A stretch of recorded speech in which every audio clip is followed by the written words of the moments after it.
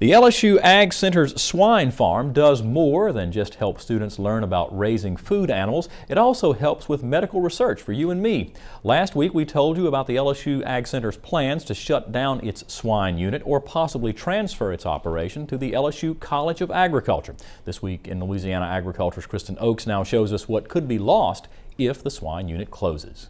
Not many college guys have a special relationship with a 700-pound boar named Puddin', except for Brendan Terry. Well, it's not often you can do what you love, especially being a student. Since his freshman year, Terry has cared for Puddin' and the other pigs here at the swine unit on the LSU Ag Center's Ben-Hur Research Farm. But just like his fellow co-workers, closing the swine farm means Terry will be out of a job. Pretty devastating. After working here for 3 years, you get a little attached to it.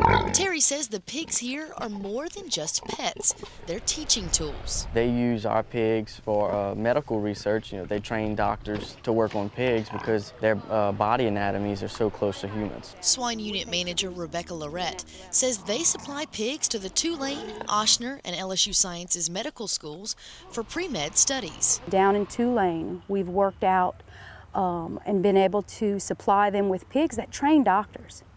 They're able to train physicians at Ochsner's to use equipment that can save lives. LSU Ag Center researchers even collect blood samples from newborn piglets for human stem cell research. And they do that with our pigs because our hogs are healthy, they're consistent, we can supply them. We try and benefit them and help them for the good of us all. Lorette said the farm also supports the few swine breeders left in the state. We want to better understand how people can raise hogs in open fields, how people can raise hogs conventionally.